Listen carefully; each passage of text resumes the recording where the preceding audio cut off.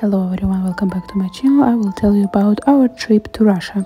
I took my Egyptian husband with me. Here we're eating the Russian delicious food and I think he liked it. After that we took the train because I'm living in a small village. And at the train we didn't get bored because we had interesting neighbors who were singing and playing guitar. And this is our view from the window, and of course we were drinking tea. We arrived to my village and I showed him the real tank. We brought a lot of gifts to my family, they were happy. My mom prepared the dinner and we went to the natural fridge. It's in a basement to bring compote. It's like homemade juice.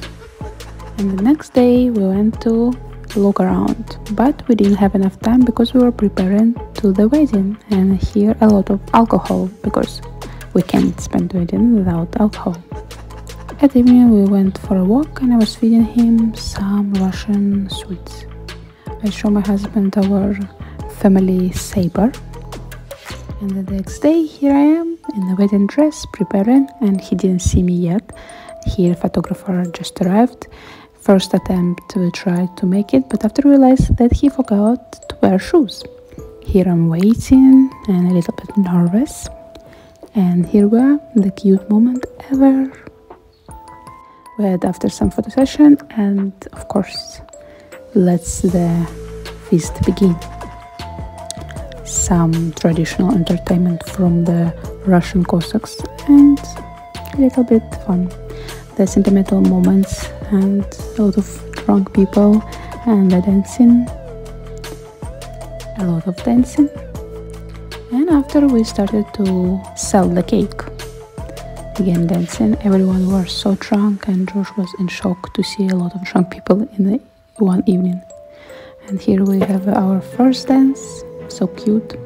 During the night we were counting money that my relatives gives us as a wedding gift. Next day, gym time. And here some cute bug, we call them soldiers. We went to the banya, it's a Russian steam. And here is the tradition of Russian steam. After, when you're so sweating, you need to go and pour on yourself the coldest water ever. And after, go back again and they heat each other with some leaves from the tree. It's good for health. Next day we again went to some nature and made sausages on a fire, and after had some entertainment. After I took him to another village where my sister lives, and we were seeing chicken and all animals in the yard. After we went to my relative walk and saw the biggest tractor ever and some traditional abandoned old houses. Of course, we went inside of those houses. Here we are. This is where Cossacks were living a long time ago. After we took the bumpy road to some magnificent place. As you know, Russians are Orthodox Christians, so here we are, the beautiful place with the cross. And next day we went to the horse house. We were riding and feeding the horses.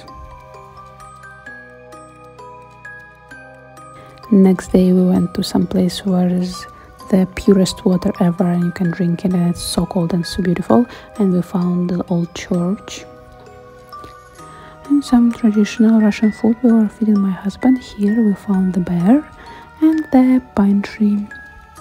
Next day we went with friends to some cute place, and they were trying to teach him Russian traditional dance.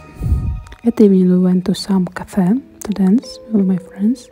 And here we go into the train station to the Moscow, and after go back to Egypt. Here we're at Moscow at the metro, and here at the Kremlin, Red Square. Big mall in Red Square, and some churches, and the Kremlin. Last day it was raining and we already were going to airport. Thank you for watching.